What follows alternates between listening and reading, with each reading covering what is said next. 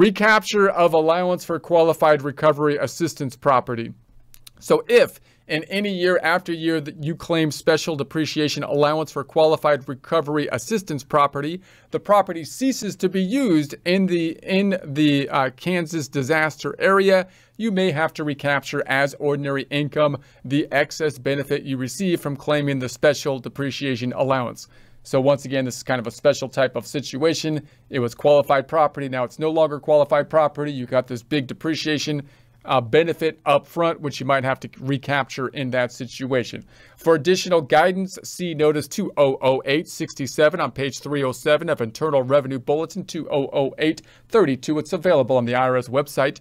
Recapture of allowance for qualified disaster assistance property. If in any year after the year you claim special depreciation allowance for qualified disaster assistance property, the property ceases to be used in the applicable disaster area, you may have to recapture as ordinary income the excess benefit you received from claiming the special depreciation allowance. Similar concept applied here. The property was one type of property.